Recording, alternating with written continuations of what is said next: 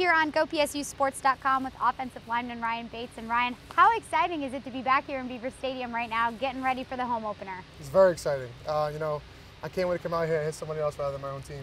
When you think about training camp, what was most exciting to you? I know training camp sometimes not always exciting, but things that impressed you, especially with this growing offensive line. Honestly, the best part about camp is having everybody back and healthy. Man back, Nelly back, they're all feeling 100%, and it's good to have, older guys back and to be leaders on the offensive line. You mentioned Brendan Mann and Andrew Nelson. I know you had them even when they were on the sidelines, but how exciting is it and how much better does that make everything, having them taking reps with you guys? It's awesome. They're considered, two older guys, and they're considered generals on the field for us. They've been around the block a couple times, and they know what they're doing. Offensive line, I think there were 7 different starting combinations last year. How much experience did that kind of give everybody, having to be able to move? You yourself also making a move. How much better did that make everybody? For offensive linemen, versatility is, it's a lot of help.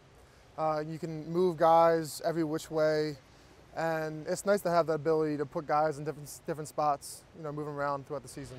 Another move that we kind of saw, Connor McGovern taking command of that center position. What have you seen from him, not only getting adjusted to kind of the technical aspects of it, but also the leadership aspect of that position? Connor's doing a great job so far, throughout this summer camp and, this preseason. He's really taking a step up, I feel like.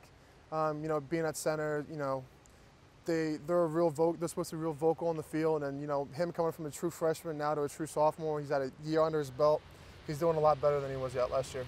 Anything specific that you've kind of said to him or just kind of helped him along? Anybody particularly working with him? Not that I can think at the top of my head. We always get on Connor because he's a quiet dude, and he's got to be real loud on the field, and I think he's doing a lot better job with that this year.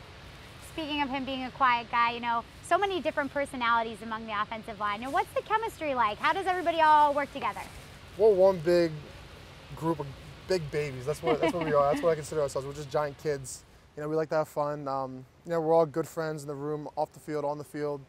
I think we like to have fun, and that's the best part about it. Speaking of off the field, I feel like I always see, you guys all together with Coach Limegrover kind of going out and working in the community. Tell me a little bit about kind of what goes on in those types of community service areas and what type of pride you guys take in being able to do that. Being for offensive linemen and college football players in general, being in the position we are right now, we're very lucky. And we feel a need to give back to the community, and we try to do that as often as possible. All right, well, we're looking forward to seeing you back here on Saturday in Beaver Stadium. As well as I am. Thank you so much. No problem.